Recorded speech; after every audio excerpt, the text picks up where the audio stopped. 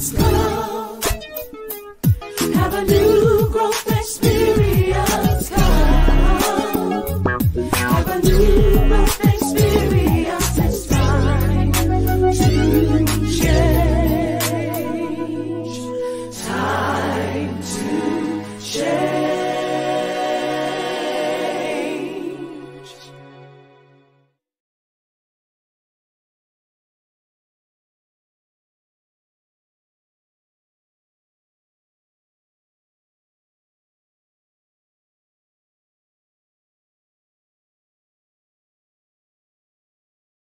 Sanctuary, and for those that are connecting on our online campus, I want to give you a few moments to get yourselves settled as you're entering into the online campus.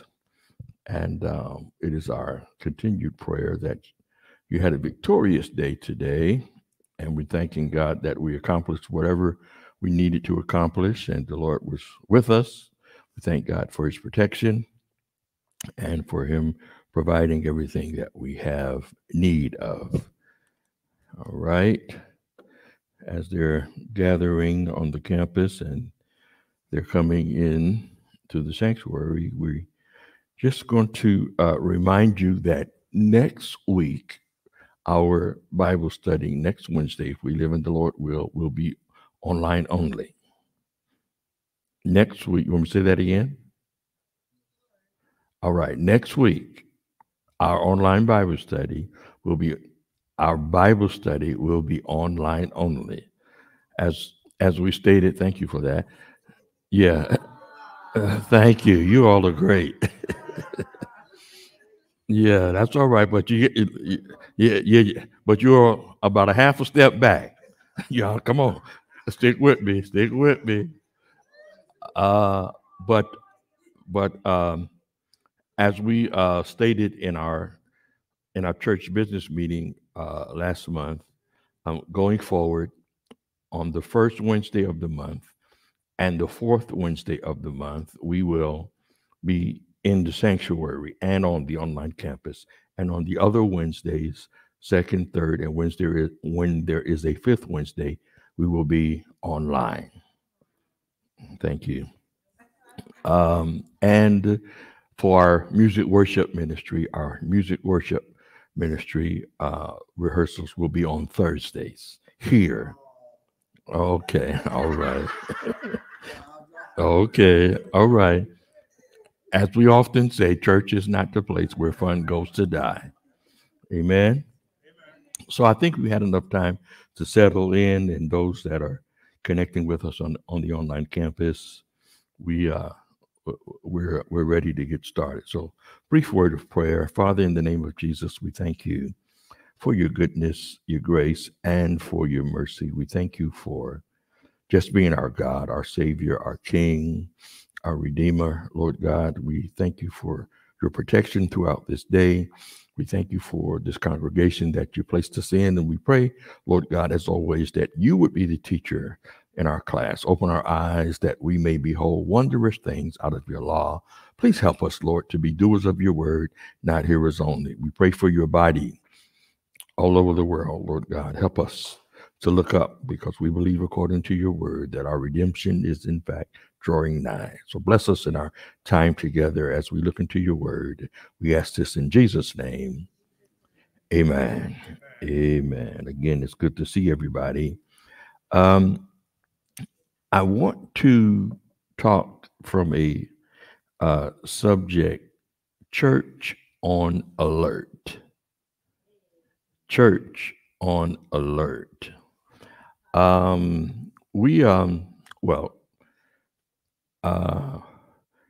Thinking back on my military days when things were going on in our training, we would oftentimes be on alert status, especially when we were stationed in South Korea, because it was rumored that in the wintertime, when the Yellow River froze, then the North Koreans as well as the Chinese could come on over. And there was a I was stationed. I did 2 tours in South Korea, and my second tour, I was stationed closer to North Korea. In fact, it was so close. What they told us is that if the planes from North Korea took off, they could fly toward the south, release their bombs while they were still in North Korean airspace, and just turn around. They wouldn't have to cross the airspace of South Korea. And so they said that if we had an expression, if the balloon goes up, that means if the stuff jumps off. Our life expectancy was less than a minute for everybody who was on the base. So oftentimes we would be on alert status. And sometimes that would cause us to have to wear our chemical agent suits for 8 hours and the gas mask. You have to walk around, do everything you're supposed to do, and you would sweat.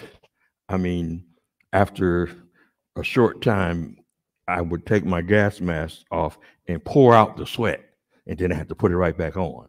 But one of those things was called a MOP 4 exercise. It was training us so that if we were under a chemical attack, we can know that we can still function with all that gear on. So oftentimes they would put us on alert status. So I just thought about that. You all know what I ask you to do all the time. Thank you. Pray for my mind. But I just thought that this was a good thing for us to deal with tonight. And also, just let me say, for those that are on our campus and those that are in our leadership positions, or those who hold leadership positions, I don't like to mandate stuff because I believe it should be in your heart, and but we have been asking for a better attendance at our prayer services, a better attendance at our men's prayer on Saturdays, and a better attendance on our corporate prayer on Sundays. So I just want to point that out. That's a part of being on alert. The scripture tells us in one place that we ought to always pray and not faint. And the scripture talks about my house shall be called a house of prayer for all people.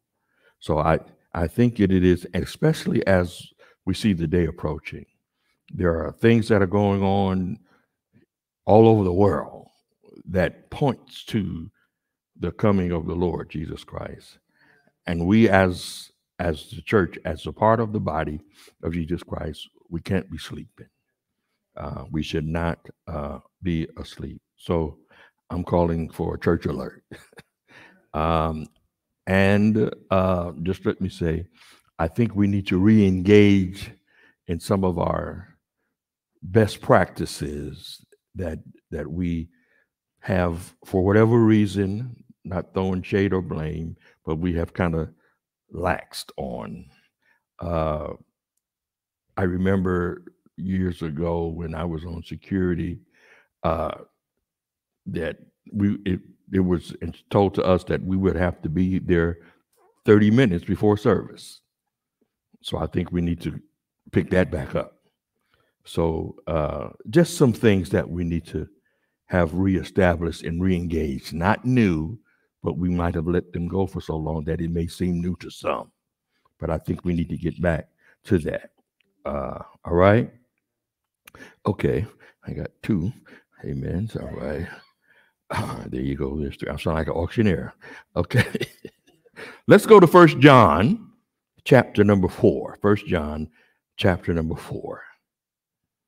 All right. 1 John chapter number 4. Church alert. That's my thought pattern. And hopefully we can draw a good picture out of what we will discuss. I believe what the Lord has given me tonight. So 1 John chapter 4, verse number 1. Of course, I have the Amplified Classic Version. All right. And this is what it says. 1 John chapter number 4, verse number 1. Beloved, do not put faith in every spirit, but test the spirits to discover whether they proceed from God, for many false prophets have gone forth into the world. See that? So this is what the writer is telling his audience. Test the spirits. Don't put faith in every spirit, because every spirit is not of God. All right? So that's a part of being on alert. All right? We have to be able to be discerning. All right? And kind of in that flow, there was an account in the Gospels. We're going to turn to Mark, the 9th chapter. There was an account in the Gospels where this man had a son who was under the power and influence of the devil. And the father loved his son, and he brought his son to Jesus. He brought his son to the disciples first. And the disciples, they couldn't help him. And so the man brought him to Jesus, and Jesus was talking to the father of the young man, and he asked him, "Do you believe that I can do this?"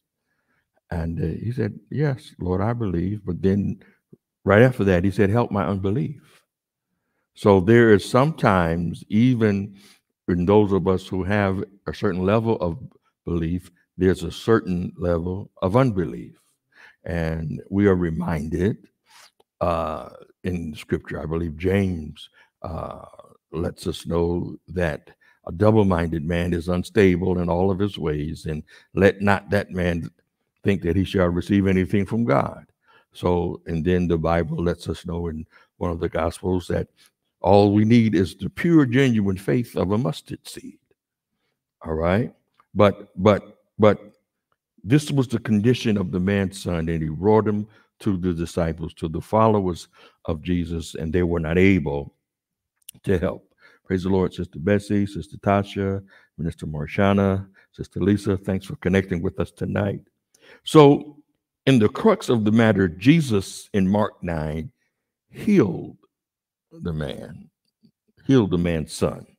And I want to go to 28, the 28th verse, and this is what it says. And when he had gone indoors, talking about Jesus, when he had gone indoors, his disciples asked him privately, "Why could we not drive it out? How come we weren't able to do it?" Verse 29, and he replied to them, "This kind cannot be driven out by anything but prayer and fasting." Alert, right? There's some things that we're going to have to push our plates back for. And because we have family members, associates, friends, brothers and sisters who need certain levels of deliverance. And God has given us power. He has given us power. And we have to correctly flow in the power that has been given to us by God. And it's important to kind of stay in the flow of flowing in the power that God gives us and in the authority that God gives us. And we have to operate it. We have to operate within that. All right. I want to move to Acts chapter number 10. I'm trying to paint a picture of the necessity and the requirement for our church being on alert. And you don't have to have a title to be on alert. All right. You have a title. If you're saved, you got a title. All right. Uh, uh, and here in this encounter in the 10th chapter of Acts, we are familiar because Peter is going to the house of Cornelius. And again, we understand the relationship that Peter had with Gentiles. God had to show him 3 times this vision up on the roof. Rise, Peter, slay and eat. Oh, I'm a Jew. I don't eat that kind of stuff. But God had to show him what I call clean, how you going to call unclean. You see? So, and then the men went from Cornelius' house. Praise the Lord, Pastor Elaine. Thanks for connecting. Sister Franklin and Sister Roberta, thank you for connecting with us tonight. So here Peter is at Cornelius' house and he's preaching, right? And he's preaching to the Gentiles about Jesus Christ. And I picked up something here in this 38th verse of the 10th chapter of Acts. And I want to just deal with something for a moment. In Acts chapter number 10, verse number 38, here's what it says in the Amplified. Now, Peter is in his preaching. He says, how God anointed and consecrated Jesus of Nazareth with the Holy Spirit and with strength and ability and power, how he went about doing good and in particular curing all who were harassed and oppressed by the power of the devil, for God was with him. What I want to pull out from here is that sometimes, and I think we can acknowledge this even if we have not experienced this, but sometimes there can be an occasion for even somebody who is saved to be harassed and oppressed by the devil. Not possessed, because I don't believe that a person can have the Holy Ghost and then be possessed by the devil. I don't believe that. But they can be harassed and oppressed because of different things that's happening maybe in their lives or whatever. But one of the wonderful things that this verse pointed out, Jesus, he says, and in particular, curing all who were harassed and oppressed by the power of the devil, for God was with him. Now, if we really want to be transparent and tell the truth, sometimes the devil harasses us and makes us act out of, or not makes us, but we give in and act out of character. So what I'm trying to do is point us to the fact that we need to be on alert as a church, because people can be harassed. And because of what they are going through and experiencing, they can even be oppressed by the power of the devil and cause them to act out of character. All right. And then some people can just be possessed. There's a difference. All right. But God, he knows. But for us as a church, we need to be alert. Right? We need to be alert. We need to be alert. And because remember the son that was healed, his father loved him. And his father saw the suffering that he was going through. And so we have to, as the church, we have to love people enough to want to see them delivered and do what it takes to bring about. Do what we can do to bring about their deliverance. So we have to be on one accord. We have to amp up our prayer life, if you will, our corporate prayer, and our fasting with a purpose, not just mechanical fasting.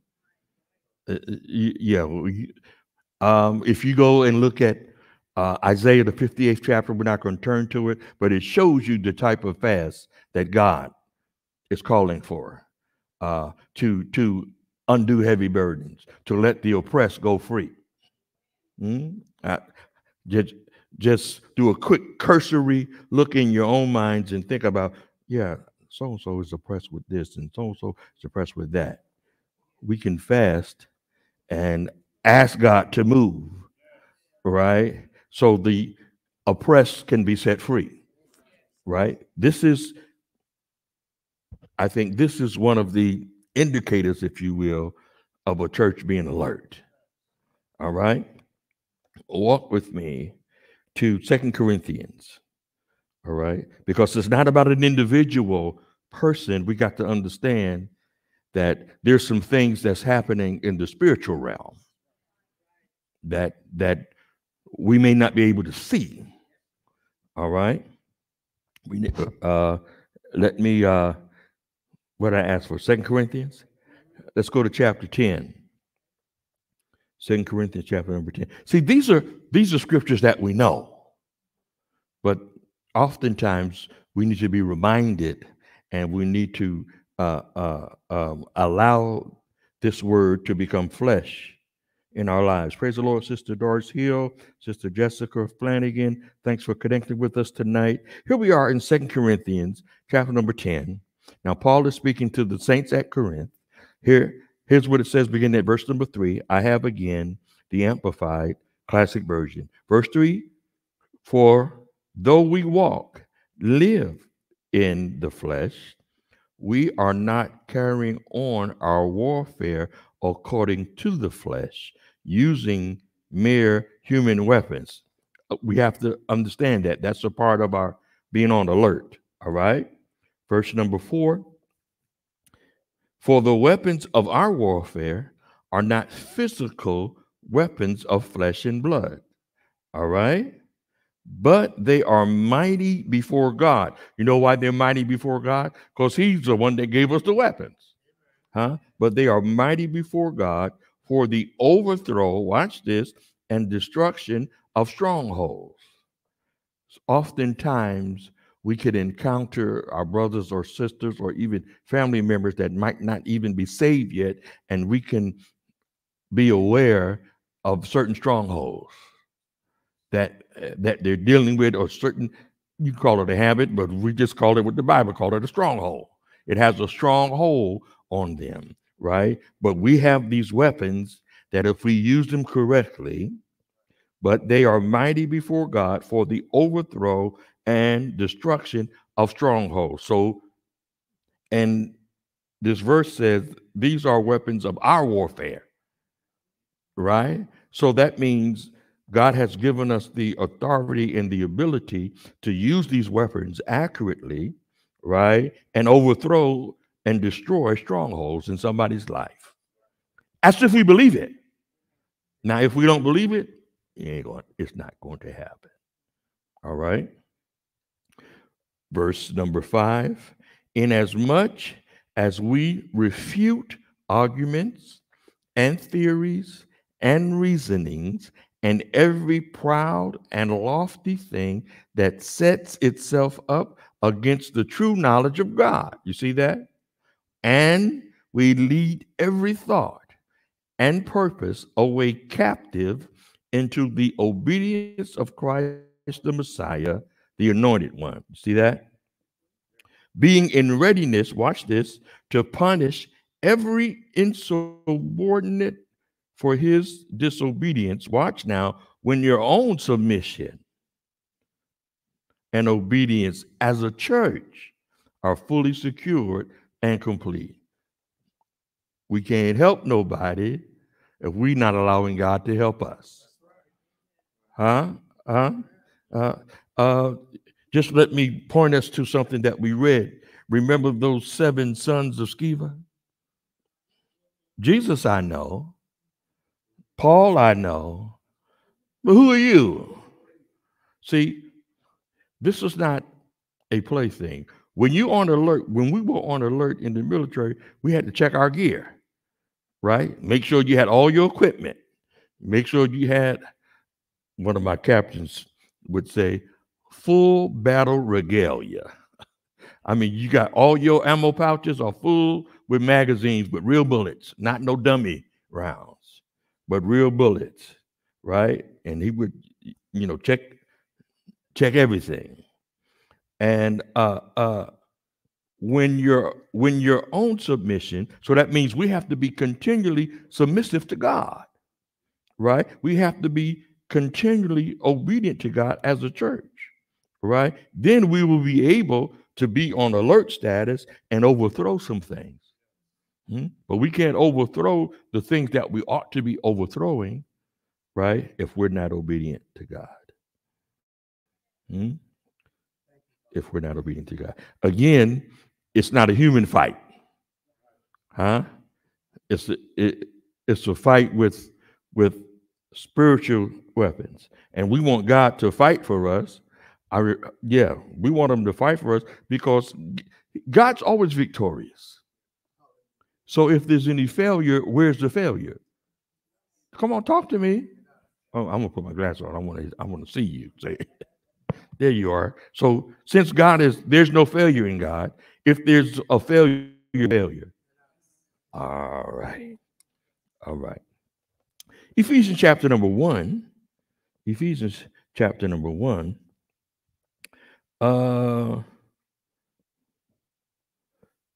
See, now we're going to get to a point where we're looking at where the fight is really going on. Paul now speaking to the saints at Ephesus, he's talking about Jesus and he's talking about the resurrection. Just celebrated the resurrection. All right. Verse number 20 of Ephesians chapter number 1, Amplified Classic says, which he exerted, talking about the power of God, which he exerted in Christ, and he raised him from the dead and seated him at his own right hand in the heavenly places. So there's some combat, if you will, that's going on in heavenly places. There's some fighting going on. Watch this. Verse 21, far above all rule and authority and power and dominion. So these are some things that are going on in the heavenlies, right? And every name that is named above every title that can be conferred, not only in this age and in this world, but also in the age and the world which are to come. So there's some fighting going on. There's some spiritual warfare going on against powers, against dominions, and against authorities. I think I've said before that cities, states, and countries have spirits because the hierarchy of the lowercase g, God of this world, he has dispatched certain spirits in certain areas.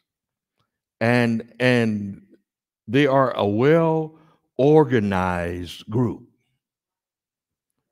But remember what Jesus said. Upon the revelation and understanding of who Jesus really is, he said, upon this rock, I will build my church, and the gates, the powers of hell, shall not prevail against it. So we have to know and understand that we are in a real war. Even if nothing happens for a while, we're still in the war, right? Ephesians 3.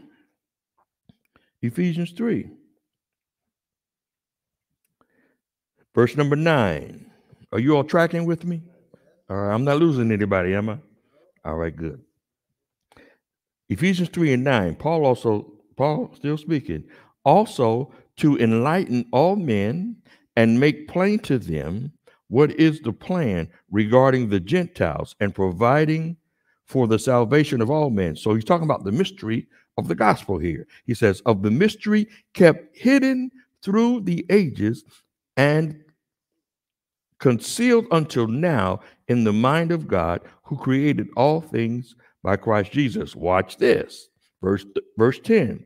Here's the purpose. The purpose is that through the church, the complicated, many-sided wisdom of God in all its infinite variety and innumerable aspects might now be made known, watch, to the angelic rulers and authorities. Remember, we're talking about far above all authorities, powers, and dominions. So Paul is expanding it for their understanding and our understanding. The purpose is that through the church, the complicated, many-sided wisdom of God in all its infinite variety and innumerable aspects might now be made known to the angelic rulers and authorities, principalities and powers in the heavenly sphere. So what Paul is saying, God's going to use the church to show these powers just how powerful God is. But he can't use us if we ain't on alert. But this is his purpose. Is that in your Bible? Okay.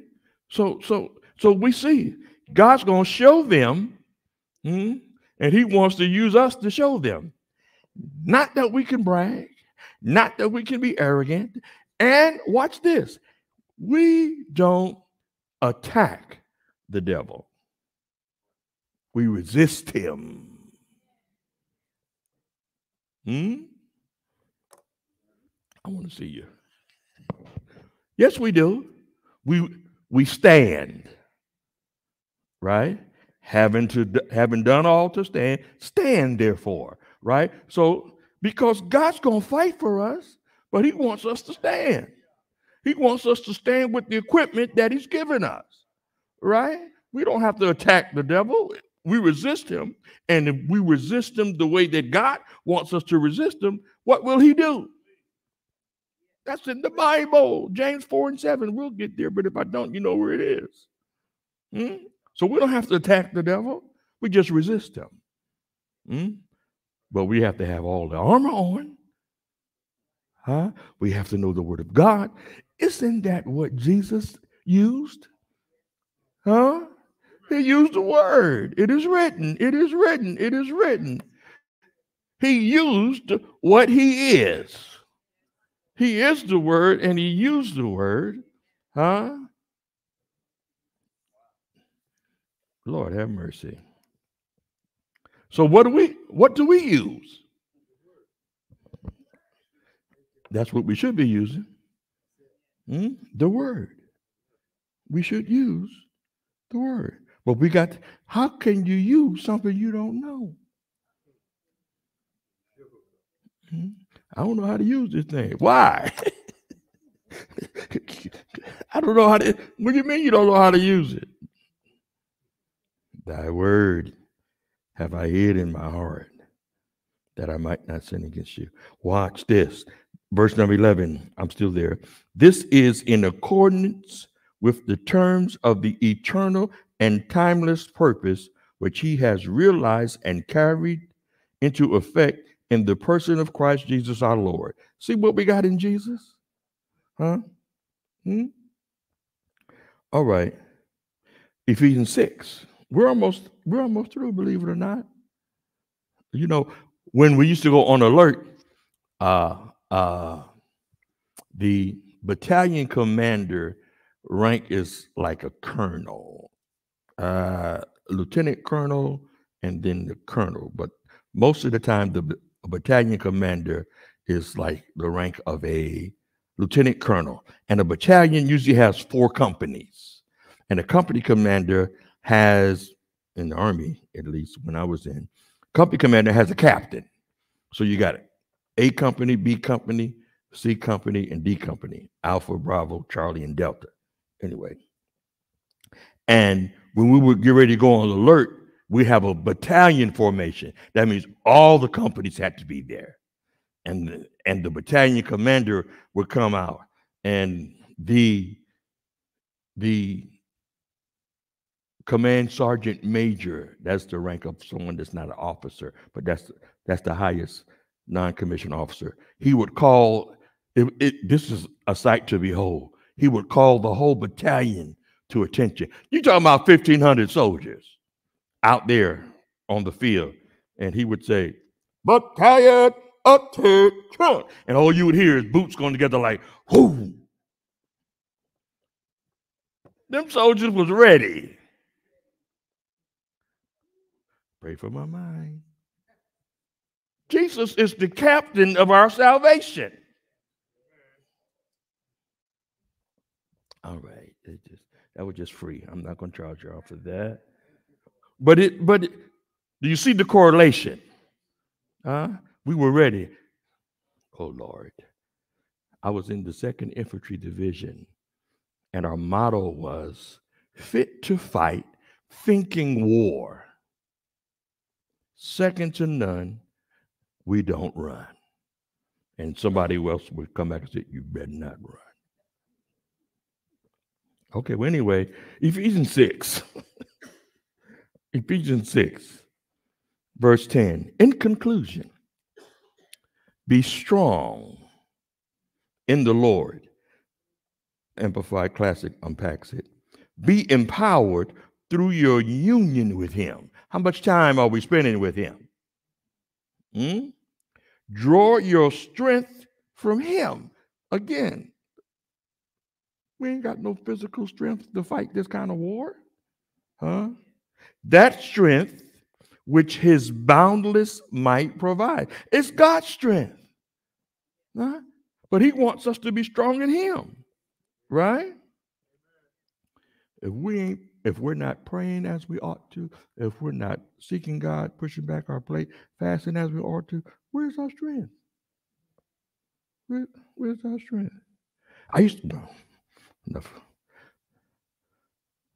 Sometimes you need your brother all the time. You need your brother and your sister, especially when we come together. We need one another. Okay, verse 11, familiar. Put on God's whole armor, the armor of a heavy armed soldier. Isn't this what Minister Marshana shared with us? Put on God's whole armor, right? The armor of a heavy armed soldier, which God supplies, not your own armor, but God's armor, that you may be able successfully to stand up against all the strategies and the deceits of the devil. Put it on. Here's a reminder again in verse 12. For we are not wrestling with flesh and blood, contending only with physical opponents. That's not what we're doing, because some of us used to knuckle up, but we can't do that now. I'm sorry, that Brooklyn's kind of slipped in there on that one. But against the despotism, you see that? Against the powers, against the master spirits who are the world rulers of this present darkness, against the spirit forces of wickedness in the heavenly supernatural sphere. Remember I said there are spirits that are in different regions of the world? They ain't more powerful than God, though. But we need to be aware. That's why we have to be alert. We need to be aware.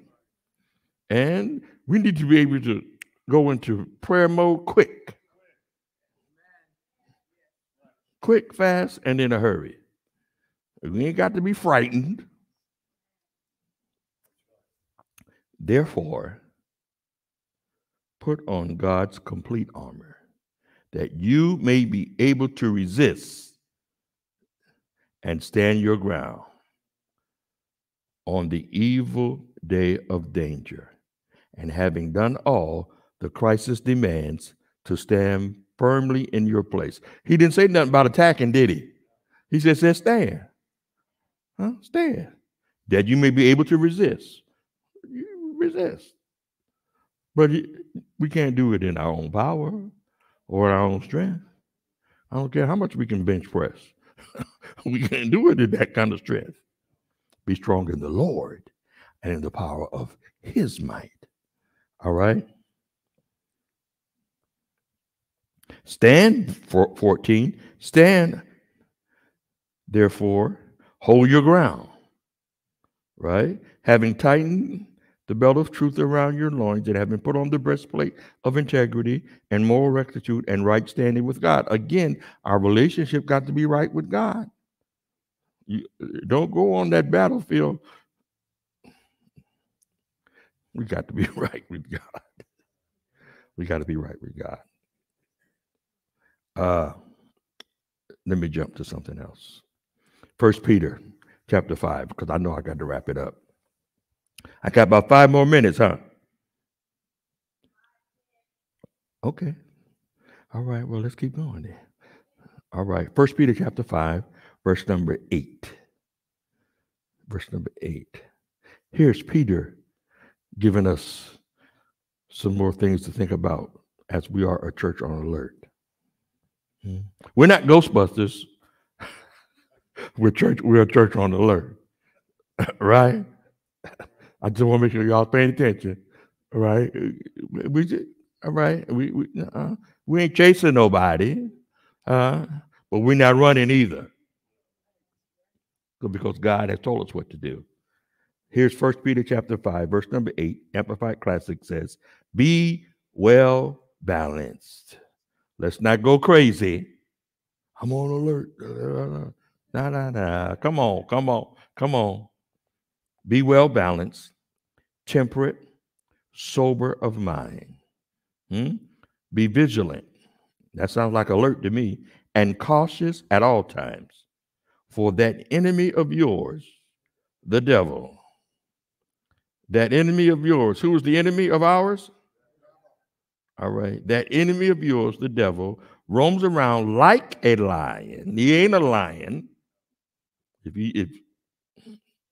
Like a lion, roaring in fierce hunger, seeking someone to seize upon and devour. He wants to harass people. He wants to oppress people. Right? Excuse me. Verse 9 says, withstand him. It didn't say attack him. It said withstand him. Right?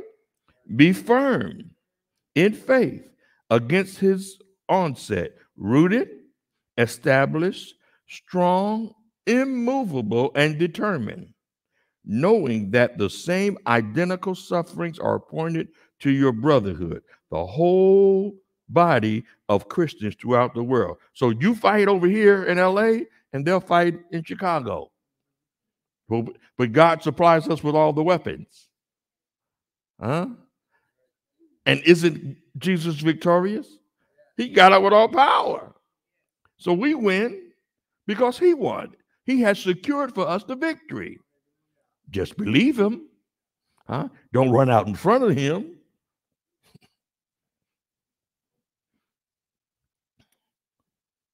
All right, last scripture.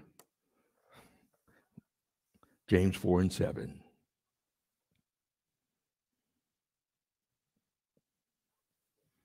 James 4:7. Amplified Classic says, so be subject to God. Resist the devil. Stand firm against him, and he will flee from you. Do you believe that? Amen. What kind of church are we? Thank you. I threw that underhand. Y'all should have knocked that over the right field wall. Took your hat off and pointed at it. Church on alert. Let's be sober. Let's be prayerful. Let's make an effort when we have our prayer. If you can get there, get there. If you can't understand, like I said, I'm not mandating anything. You see what I'm saying? Because if it's in your heart, it's going to happen. You know, I'm not, no. I'm sorry. I'm not doing that. But I think we ought to be reminded that we need to be a church on alert. Look up. Our redemption is drawing nigh. So we got to be about God's business. Huh? We got to be about his business. Right? We got to fight a good fight of faith. Lay hold on eternal life. All right. That's it for this evening. That's all I have. That's all I have for this evening. So pray for one another. Pray for those that are being harassed by the enemy. Pray for those that are being oppressed by the enemy, right? And let's do what God wants us to do. Let's stay on alert. Amen? All right. God bless you. If we live in the Lord will, we'll see you Sunday. All right? Can I speak a blessing over us before we go? All right. Let me find one. Sometimes I mix them up. Let me find something here. Will you give me a moment? You all are so kind. Let's okay, I know where I want to go. Right there. And scroll down, scroll down, scroll down, scroll down. Here it is. And when we dismiss, if you like to leave an offering, you can in the basket right before you exit. Now to him who is able to keep you without stumbling or slipping or falling, and to present you unblemished, blameless, and faultless before the presence of his glory in triumphant joy and exaltation with unspeakable ecstatic delight, to the one only God, our Savior, through Jesus Christ our Lord, be glory, splendor, majesty, might, and dominion, and power, and authority before all time, and now and forever, unto all the ages of eternity. In Jesus' name,